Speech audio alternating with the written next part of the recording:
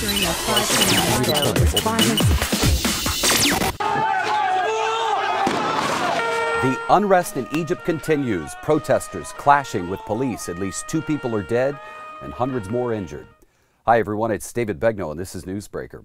Those demonstrations are not limited to the streets of Tahrir Square. The big news now, the AP tweets Egypt's 2 highest appeals courts suspend their work to protest Morsi's presidential decrees. The civil uprising now is in its 4th day. Protesters are angry over that decree by President Mohamed Morsi granting himself almost absolute power. The chaos isn't likely to calm anytime soon. Morsi's party, the Muslim Brotherhood, had 3 counter-demonstrations on Wednesday, and they're planning more.